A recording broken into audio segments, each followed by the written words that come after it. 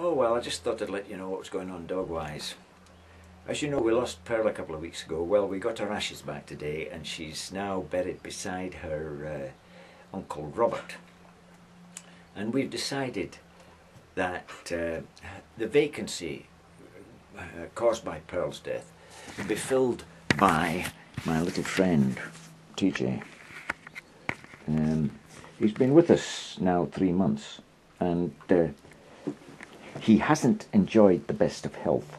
He's 9 years old, he's partially deaf, and it would be very difficult to get him a home somewhere else. Apart from that, he's very attached to me, and it really wouldn't be fair to send him away.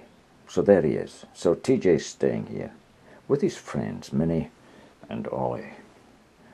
He is quite an appealing little dog, isn't he?